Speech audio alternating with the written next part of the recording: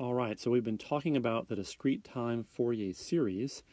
In the last video, we actually derived the equation that lets you compute the discrete-time Fourier series coefficients as a function of the discrete-time signal x of k. Now it's time to start working some examples and actually using that equation and finding the DTFS coefficients of different signals. Before we actually dive in and actually use the equation from the last video, though, we're going to find the discrete-time Fourier series of a periodic sinusoid by doing something I call the inspection method. So sometimes we're actually given a signal where instead of plugging into the equation from the previous video, it's actually easier to use just kind of trig identities and Euler's identities associated with complex exponentials and just kind of by hand manipulate the original signal into the form of the DTFS.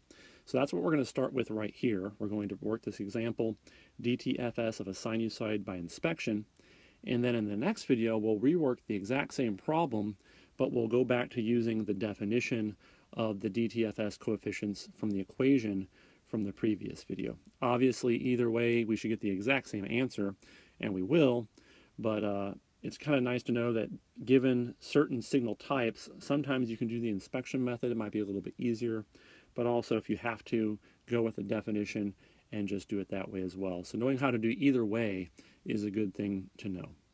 All right, so let's go ahead and do it by inspection, though, to start with. We're going to find the DTFS of a sinusoid using the inspection technique. And in this particular example, we're going to work with just x of k equals sine of omega naught k. And omega naught is n naught over 2 pi. So that means that this signal x of k is a periodic signal, and its period is n naught. So it makes sense to be using the DTFS representation for this particular signal.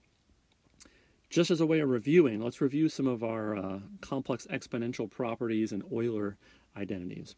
So the most important one for this problem is a way that you can write sine of x. If you remember, e to the jx minus e to the minus jx over 2j is actually equal to this quantity right here, and now you can see that that's actually sine of x inside there, right? Actually, it's 2 sine of x. When you do all the math, this first term using Euler's is cosine of x plus j sine of x, and then we subtract off cosine of x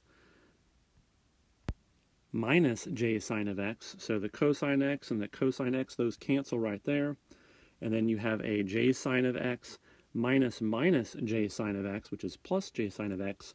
And you end up with 2j sine of x. So we have 2j sine of x over 2j, and that simplifies to sine x. So this is kind of a nice identity to remember. You can always write sine of x in this way for any value of x. You can do the exact same type of math. I won't go through all the details here, but there's a very equivalent expression for cosine of x. And the only difference really is you don't have a j on the denominator, and on the numerator you have e to the jx plus e to the minus jx. So this is another nice identity for cosine x that comes up time and time again in linear systems courses like this.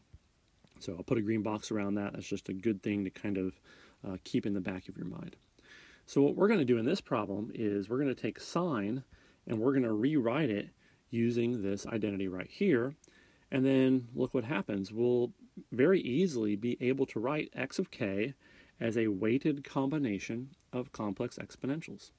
Well, that's exactly what the DTFS is all about, weighting or writing a periodic discrete time signal as a weighted combination of complex exponentials. So let's go ahead and do that. Let's rewrite x of k like this. The only difference is I don't have sine of x, I have sine of omega k. So all of the x's turn into omega k's. So that's one way that I can write x of k. Remember what our DTFS representation was. It was a sum over n naught terms of numbers times e to the jr omega k. E to the jr omega naught k. Well, look at this. I have e to the j omega naught k's right there. So if I just kind of compare this to this, it looks like this must be an r equal 1 because I don't have any value there. Similarly, this right here, e to the j omega naught k times a negative 1, must mean r is negative 1 in that representation. And that's exactly what this is. This right here is the r equals 1 term in my DTFS sum.